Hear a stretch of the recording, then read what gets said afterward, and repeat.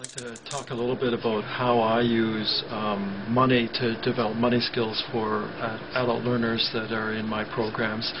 And sometimes you might be in a situation where you're in a classroom and you have more than one learner, or you might be in a situation where you're tutoring one-on-one. So this particular program is a program that works well either in the classroom or if you're working with a learner one-on-one. So it's a computer program, so you need access to that. Certainly if you don't have access to the computer, then you can just work with money regularly.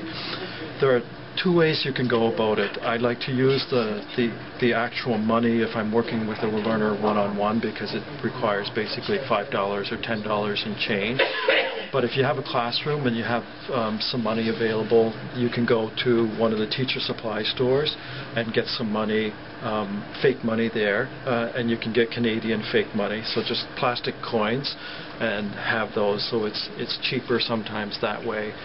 If you have several learners, then you can just go and do that. The actual program that I like to use with the learners is on a program called FunBrain. So if you go on FunBrain and then click on All Games, and then from All Games you just go to Changemaker. And with Changemaker you'll get this page, and you will notice that there's several different levels. There's an easy level, medium, hard, and then Super Brain. You want, of course, the Canadian icon, so click on the Canadian flag. And I've clicked on easy, so you have there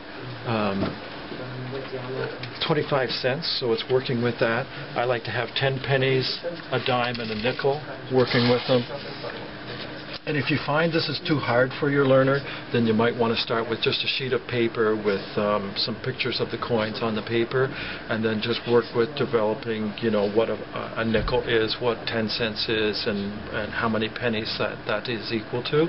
Get them familiar with that, and don't be afraid to have them working with their hands with the actual money. Once they've gone past the easy level, then they can go on to the harder medium level, the hard level, and then what's called the Super Brain level. And for your adult learners, you may find that some come in and say that they know it.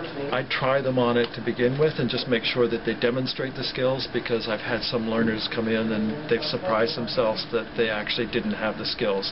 And so after working on the program for a while, then they were able to do it.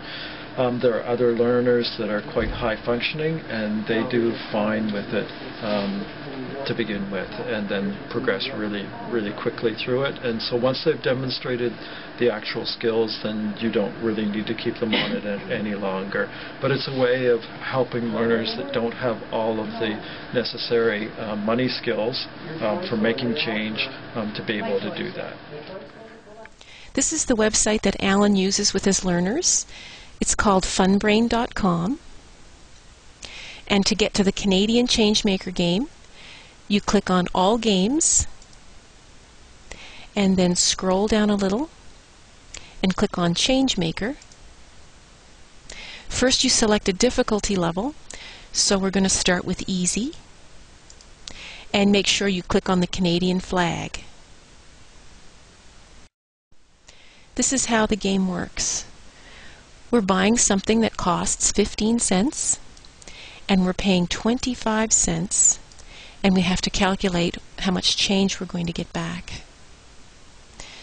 So we could count up, we could use nickels, but let's use a dime. Let's see, the answer is 1 dime. We just click on the dime. So we have 1 dime, and click Go. And that is the correct answer. So if you do get the answer right, they throw another question at you right away. Now let's see what happens when you get it wrong. Let's say we didn't think the answer was a dime. Let's say we thought the answer was a nickel. So we click on the nickel to get 1 nickel and click Go.